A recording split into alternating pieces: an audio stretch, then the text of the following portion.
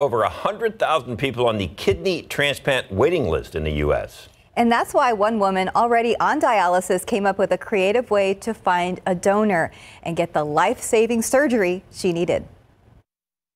I wrote, my name is Joyce Bacon. I'm in need of a kidney transplant. Can someone please help me out? Joyce Bacon Griffin is reciting the words of her dying wish more than 3 years ago. I was at the point of needing a kidney transplant.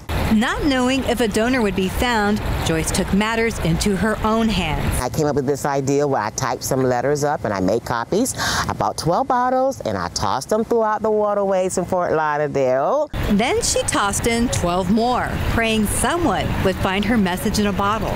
I received a text message from my friend that had seen that a message in a bottle was found. 6 months later, Crystal Nava, a transplant nurse at Cleveland Clinic, Florida, was told a female paddleboarder found a bottle with a note in it. So she grabbed it, pulled it out, and like all of us, she was captivated by the message and posted it on social media.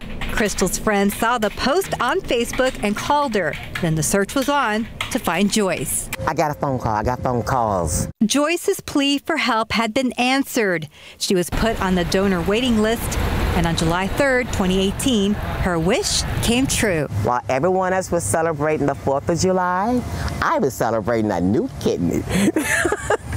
Joyce doesn't take her gift of life for granted. She travels and spends time with her family.